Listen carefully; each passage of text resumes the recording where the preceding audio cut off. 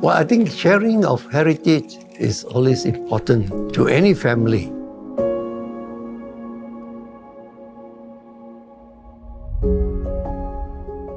My father had been with HSBC for many years, and my grandfather too. And in 1955, my father opened my account for me with HSBC in Malacca.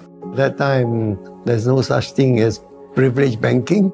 But now HSBC Premier let the families bank together. I think it's wonderful by bringing the younger generation into it without having to have a saving of 200,000 before you can become a Premier banker.